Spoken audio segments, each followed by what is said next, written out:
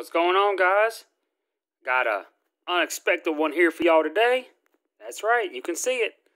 Galaxy A71 5G. You can pick this up right now at AT&T.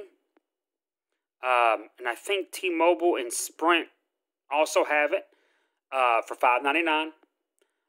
There's a Verizon variant that has their ultra wideband, the millimeter wave capabilities for $50 more. It's $649. It's not available unlocked yet, but it will be soon on Samsung's website, and I imagine also on Amazon, I'm sure. And it's going to go for the same $600 that I paid for this, so it probably unlocked won't feature Verizon's ultra wideband, so you'd have to get it specifically from them if you want their millimeter wave 5G.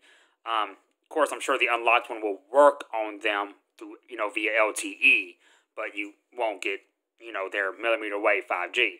But this isn't about Verizon. Not a huge fan of theirs. This is, again, the Galaxy A51 5G. It's been out for, it went up for sale about 2 weeks ago. The stores in my area got them a week ago. And each store had a couple of them in stock. And every other day I did a search. I just wasn't sure if I wanted this device or not. And every other day I noticed the numbers dwindle and dwindle that were available in my area. And then finally, yesterday, the closest store to me actually, the closest AT&T store out of the 3 or 4, had one left and the other ones had none. So I was like, you know what? This is a sign. I need to go get it. So I did. Here we go. I got it. Last one in Shreveport. This phone's hot. This phone's hot. It really is. I haven't seen a lot of videos on this phone, which is what made me get it. I don't see a lot, and it surprised me because it's a Samsung phone. It's a mainstream phone, and it's a 5G phone. And the phone's hot, man. It's hot.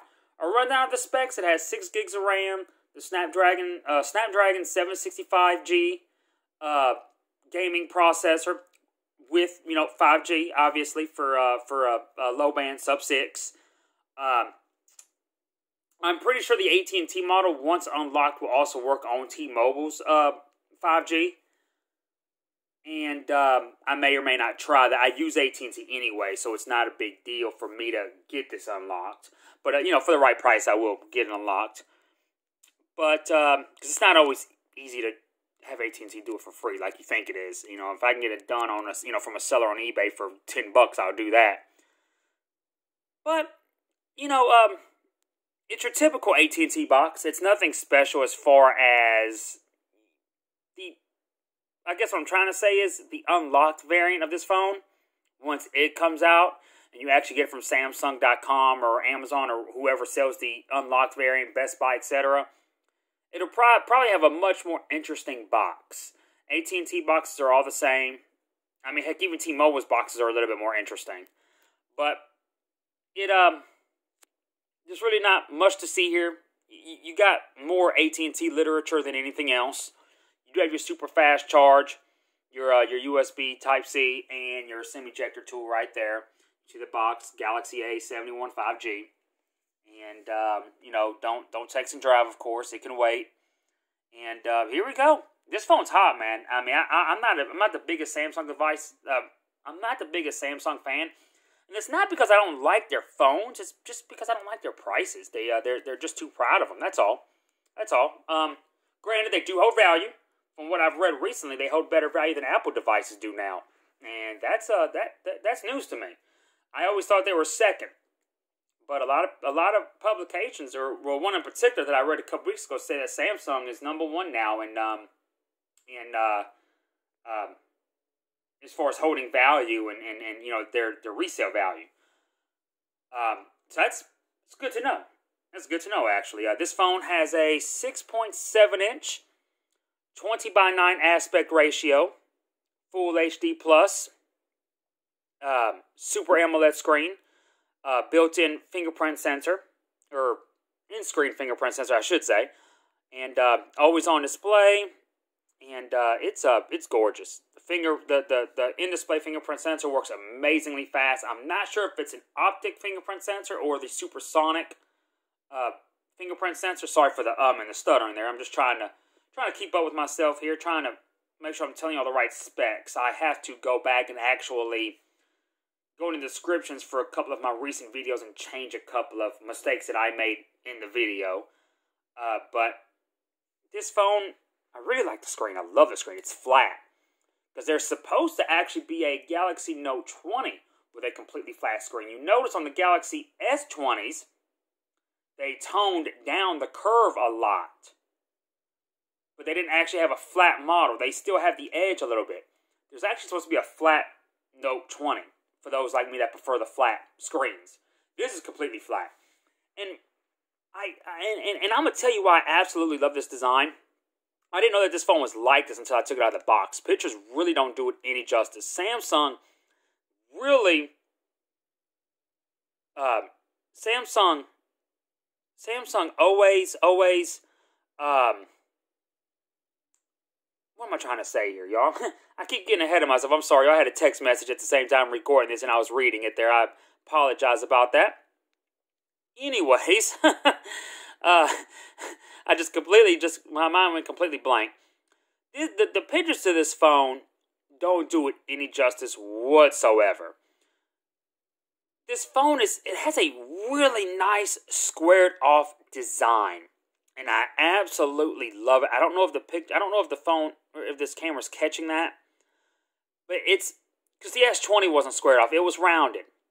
And this has a really squared off design, and I love that. You see, it does have a quad camera setup. Not entirely sure about the specs of them. As y'all know, cameras are my weakness. But I have read good things about this setup here. You do have that flash there, and then 4 other lenses there, kind of in an L shape there, obviously. Kind of the trend right now in design. You got the Samsung logo down there. It's kind of a two-tone, too, because you got this solid matte finish down here. And then you have this glossy granite design up here. It's kind of like half and half. You can kind of see where it separates itself. But the texture doesn't feel any differently. It just looks different. It's definitely a fingerprint magnet. You do have your volume rocker and your power button there. USB Type-C. Your headphone jack. Again, headphone jack. Speaker. And let's see. Yeah, there's your SIM tray. It does have a micro SD expansion. And that right there, the micro SD expansion is what's going to really make me like this more than the OnePlus Nord. Even though I am a bigger OnePlus fan overall than Samsung, it's purely because of the price to spec ratio that OnePlus normally offers that they haven't really been offering as much lately.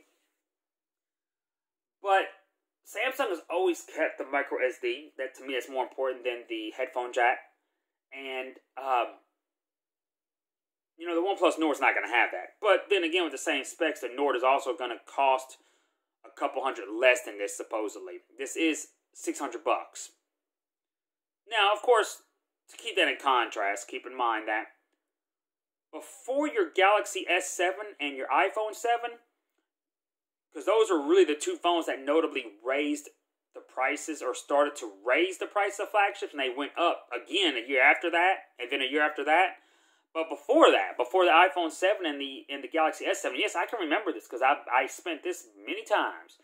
The price for a flagship, for a base flagship, the base. When I say base, I mean like the lowest available memory capacity. The internal memory capacity was always $650.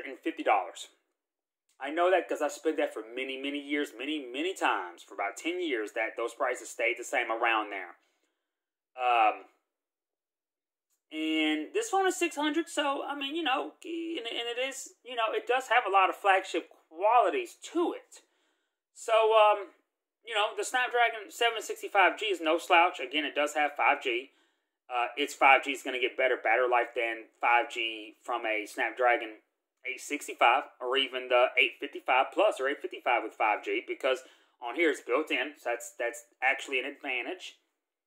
Even though you can't get the 865 without 5G, it's not built into the die like it is on the 765. So that's, just food for thought there. But the phone is a joy to hold. It looks slippery, but it's really not that slippery, honestly. It feels fantastic in the hands. And no, I'm not going to say it this time for the ladies. But the viewing angles on this phone, y'all excuse the fingernails again, I'm sorry. The viewing angles on this phone is just absolutely gorgeous. I mean, it's beautiful. Beautiful, beautiful, beautiful. It really is. Of course, but that doesn't come to any surprise. Samsung makes the best screens. And, that's I mean, I've kind of gotten accustomed to that. I think everyone has. You may not like Samsung, but you can't deny their how beautiful their screens are. But nonetheless, I'm really impressed with this device's performance. I do get 5G on AT&T, the sub 6, of course, the low band, what is it? It's a 5G band 5NR. There you go, 5NR or N5 band N5 for 5G NR. There, it's confusing there, but nonetheless, I really wanted to bring this device to y'all. I have not seen a lot of videos on it. It's been out for a couple of weeks. I just figured with all of the Samsung fanatics out there that this phone would have just been a hot topic all over the place. It's not the most affordable 5G phone worldwide, but it's the most affordable 5G phone available in the US. Well, officially, the Red Magic 5G is actually, it's for sale in the US with a better processor, and it's $20 cheaper. And even though Nubia's website doesn't have the proper bands listed, even for the US model that's officially sold in the US with FCC certification, 5G does work. It does work. I don't know if it wasn't FCC certified to be able to, legally or officially list it, but it did work. I had on AT&T. I've talked to other people on YouTube that said that it worked on T-Mobile's 5G as well. So, and that has a better chipset and it's $20 cheaper. So, but I think the screen on this looks better. The screen on this looks better than the Red Magic 5G, despite that also being Super AMOLED. It wasn't this nice. The overall design of this phone is beautiful. It has your cutout there for the front facing the selfie camera, if you will. And of course, as I said, the box doesn't really, leave you much there to be impressed with, but just the phone itself. And I really, really, really like the phone. I dig it. I definitely dig it. I love the design of the squared off design. If you're looking for the OnePlus Nord, which probably won't come out here in the US, and if you're like me, you prefer the micro SD expansion, this is probably your best bet right here. This phone is beautiful. It's blazing fast. I'm telling you, there's nothing that the Snapdragon A65 can do that this 765G processor can't do. I'm telling you. By the time you notice a difference, particularly gaming-wise, which is really going to be what it amounts to, it's going to be 2 or 3 years from now. And how many of these phones are still going to be in circulation? How many, 2 or 3 years from now, how many people are still going to have Snapdragon 865-powered phones, Snapdragon 765-powered phones? I mean, let's be honest. You're not. Most don't. But, there obviously be a few because these do hold good resale value. So, they're phones that can definitely last 2, 3, 4 years. No doubt about that. But you see a lot more older iPhones than you see more older Android phones. But, of course, that has to do with software updates, which Apple is no doubt the best at. But this phone is definitely competition for the iPhone SE2. Faster data. You're not going to notice that the A13 is considerably faster than the Snapdragon 765G. I would rather take this faster data speed over it any day. It's more future-proofed. Like 5G or not, you will eventually. You might not be on the bandwagon right now, but you will. I promise. So then you're going to be looking back a couple years. You're going to look back and just be like, dang, man, how come I didn't jump on it sooner? Well, here it is. You want a future-proof for an affordable price? Here you go. Galaxy A51 5G. Again, 6.7-inch Full HD Plus 20:9 Super AMOLED. It does have facial recognition. It has the in-screen fingerprint sensor.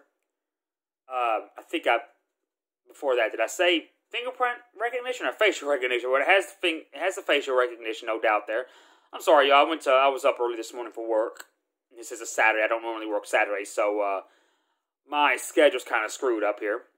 I got this phone yesterday and couldn't wait to bring it to y'all. But anyways, typical Samsung interface. It does have an Android 10 with the Samsung Experience UI 2.0. And, your typical AT&T bloatware, of course. My apps are installing on it now. But I do have an almost max brightness, just so you can see it on the camera there. See some of the toggles here.